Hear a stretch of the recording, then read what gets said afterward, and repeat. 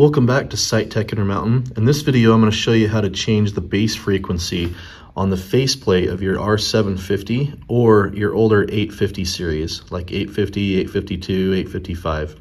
Sometimes you may have to change the base frequency on the fly because someone else is set up in your area, or you just need to match a number that someone else has set.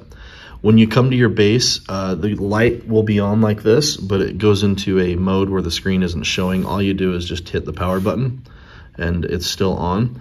In this instance, this one is set at network 11. In order to change it, all you do is hit this enter button, this arrow key, and go down through these settings right here. Closer to the bottom is one that says radio. You hit the enter button and you go down to the bottom here where it says network ID and it's on 11. Hit the enter button to be able to change it, and you have to change each one individually. Like the left side there, you can put, or the right one you can put on 1, 2, 3. We'll put this on 10. Once you've got it on the number that you like, go ahead and hit enter and it highlights it again. Go to the very top and make sure that you hit the option to apply, change that to yes and hit enter. Now you can hit the escape button and back out and verify that it's on the different channel. So there's network 10.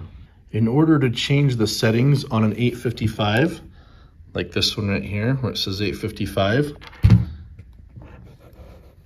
in order to change the network ID, what you do is start with this enter button right here, and all you do is just continue to hit enter until it comes around to the one that says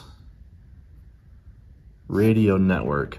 Right here, then you can hit the up or down button and simply change it between whatever channel you need.